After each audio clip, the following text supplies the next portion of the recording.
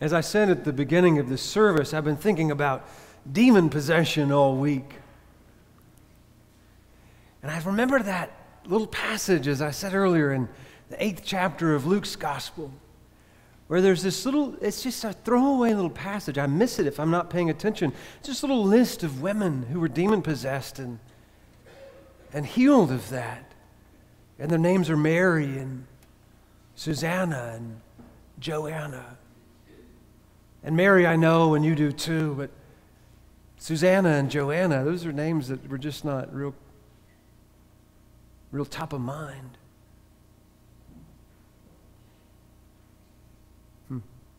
So demon possession is real, and I want to talk about it. Everybody I know, maybe I'm preaching to the angel congregation, but everybody else I know, if it's not you, gets demon possessed from time to time. It's just a part of life. I was demon possessed yesterday. Some of y'all might have come in here demon possessed. Let me define demon possession. A demon is an outside force that gets inside of you and gets control of you, so you do things you don't want to do. You care about things you do not want to care about, and you worry about things that in truth aren't really worth worrying about at all.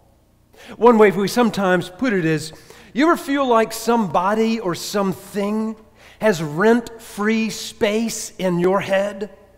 You don't want to think about him, her, or it, but you cannot stop thinking about him, her, or it. You try to evict them or at least make them pay a high sum, and they're just stuck in there, rent-free. This happens to human beings all the time. I don't know if there are any in the room right now. You go to bed thinking about what you don't want to think about. You wake up thinking about that which you desperately don't want to think about. If you were in your right mind and not demon-possessed at the time, you wouldn't give him, her, or it the time of day. But you're not in your right mind. You happen to be possessed by a demon, so you give him, her, or it all of your time and bandwidth. That's demon possession. Does anybody in here know what I am talking about? Oh, good. Now, if you're possessed by a demon, as I said I was yesterday, if you're possessed by a demon, there's a couple of things you can do. The first thing to do is identify what this demon possession is not. It is not of God. The demon possession that is consuming you is not of God. Which means if you're feeling anxious and frantic, just sort of driven about, always in this manic, frenetic hustle, you can be certain that Jesus has not led you in to this anxious, frantic pace and place. You can also be assured that Jesus will meet you in the wilderness of your worry and lead you out of it if you'll let him. Jesus' two favorite words, they're all over the gospel, are follow me. Follow me. The trick is, I got to put one foot in front of the other and follow him. The trick is, I got to offload the burden of my frantic demon possession to the one who can carry it. Let me put this on the street. Years ago, I knew a man who was demon-possessed. I knew him well. I knew him in a very personal way. He was a businessman who'd been in business for 60, 70 some odd years. And towards the end of his career, right before he hung it up, he had a long run of bad luck. And this man I knew got it in his head that his business failures were the totality of his identity. He was possessed of this demon. And that little demon thought that his identity, his worth was indelibly tied to his failures. It wedged his way into his mind, and over time, it got a hold of him, and he got a hold of it. And the two couldn't have been torn apart by wild horses. This man I knew was convinced, utterly convinced, that a piece of real estate, a piece of property with a big building on it that he owned in the middle of the little town where he'd lived forever was worth more than anyone wanted to pay for it. Which means what? No one bought it. And it sat empty and unused. Season after season, year after year, he drove by it day after day. He thought about all of his neighbors who drove by his empty piece of property day after day, and then he didn't mean to. It was almost as if it was by accident. Over the years, he accidentally got his own self-worth tied to the worth of that property. And from there, it was all downhill. He was possessed. His identity tied to what he perceived to be his failure. And his friends and his family, of whom he had many, camped out in his life. They'd come to his house, trying to get him to follow them out of that wilderness of his worry by their love, but they never could get the man to step in to the light. On the last day of the man's life, his beloved wife got up earlier than usual, determined to pull the man out of the pit of his despair. And she fried a pan full of bacon for him on the stove in the kitchen of their home. More bacon than anyone should eat probably in a year, maybe a lifetime. But she knew that the man, her beloved husband, loved bacon. And she thought even just the smell of it filling the house, much less a full plate of it, would cheer him up some way. You see, she'd tried everything else she knew to do. Just as she was putting the bacon on the plate, the man died. That's true. He died of a broken heart in the back bedroom of their home. Never got what she'd prepared for him. Of course, right after he drew his last breath, the man carted off to heaven, where he, like all of us one day, met Jesus face to face. And the demons that had possessed him for so long ran for the hills, because that's what they do when our Lord is in the midst. And that man realized in the moment after his death that all he was all he'd ever been, which was God's favorite son.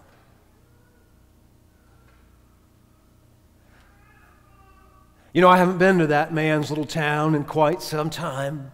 I doubt that property ever has sold, but I do know that that property and its worth or worthlessness never had anything at all to do with that man's worth. The truth is, he was a prince of a guy, one of my favorite people. He just didn't know it. He couldn't see it. He was demon-possessed.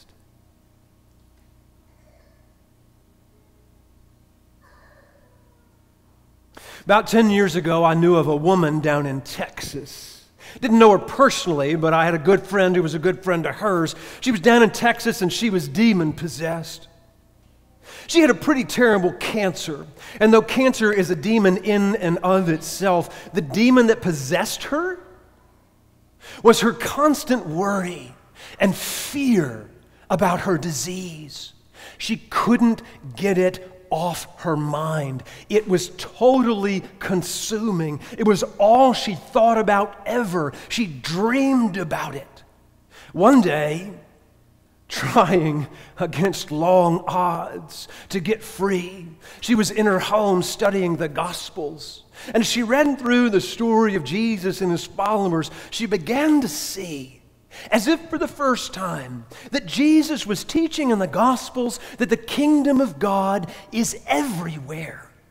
And in an instant, the woman said later, she decided, in a moment of pure faith, that her cancer, which was all over her body at that point, was the kingdom of God.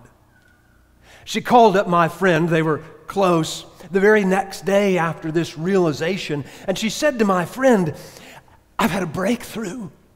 I feel the load has been totally lifted. My cancer is the kingdom of God. My friend said he could kind of feel her smile through the phone. But my friend was very confused by what she'd said. He tried to be polite, but he just sort of blurted out, what? Well, what on earth are you saying? And she said, I know it sounds strange, but I believe that there is nowhere that God is not. And my friend said, well, sure, yeah, me too. And she said, the kingdom of God is everywhere if we have eyes to see. So I've decided that includes my cancer.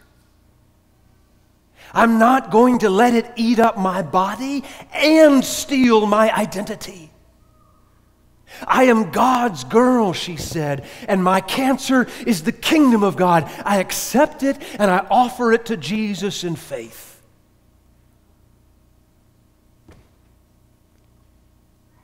A few months later, this woman and my friend were together again at a meeting. And after the meeting, my friend approached the woman and he said, how are you doing? And he asked with a kind of depth of concern because he could see that she was not doing well. And she answered his question, how are you doing, in a most serene voice, he told me. She said with a sort of angelic lilt, oh, I'm doing very well. And my friend said, are you? And his eyes fixed on her bald head. And she said, oh yes, the cancer is back and it's bad as it's ever been. But I have a relationship with God that would knock your socks off. Come what will, God's got me and life goes on.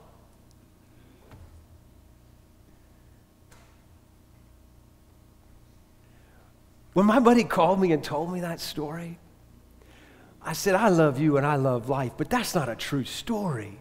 Come on, man, this is a little hyperbole you're spinning. He said, I knew you were going to say that. It's true, I was there. God is my witness. That is what she said. And then we realized together, my friend and I on the phone, she knew who she was. She was a daughter of God in need of mercy and love, just like everybody else. That was the totality of her identity. The demons were gone.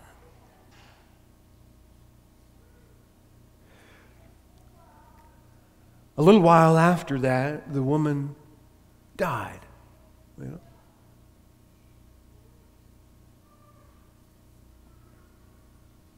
I always remembered that story. It's 10 years ago. And it came back to me when I was preparing this. My cancer is the kingdom of God. And I wrote it down just like you've just heard it. And then last night, kind of late in the game for the preacher who's going to preach on Sunday morning, I began to have doubts. Because if I tell a story, I want it to be true. I'm not going to tell you a story that's not true. I promise you that. I never have and I never will. So I called my buddy on the phone. And I was a little nervous asking because I didn't have much time. If I was mistaken, I had to rewrite this whole thing. And here we are.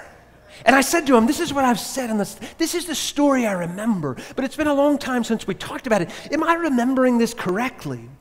Long pause. He said, it's as true as ever it was. And what you have said is exactly what happened.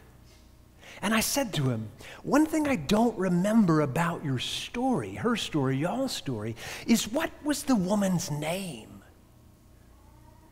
It's nice when you tell a story. You don't have to, but if the... And he thought for a second. And then he said, Joanna. And I said, no. I refused that.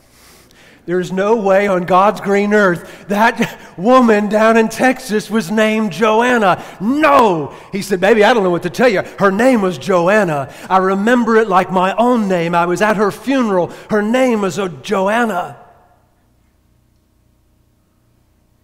The moment Joanna drew her last breath was the finish line and the starting line, because life goes on. She pulled into heaven, racing into the arms of Jesus Christ, who said to her, welcome home, Joanna.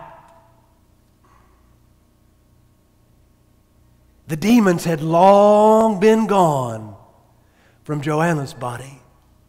She gave them to Jesus in faith some time before. And now in paradise, the cancer was gone too. This is what faith will do. You see, when Jesus healed someone in the Gospels, he often said to them, your faith has made you well. You did it. Partnering with God, your faith has made you well. So I ask you this morning, and ask myself as well, what's gotten into you? No, I mean it. What's gotten into you? Is there something that has gotten in you, that has stolen your identity? If there is, hear me say this. You are not your sickness. You are not your misfortune. You are not your failure. You are not your abuse. You are not your divorce. You are not whatever is in you right now. That is not you. Now be careful, because you ain't your wins either. You're not your successes. You're not your good luck. You're not your good looks. You're not your celebrations.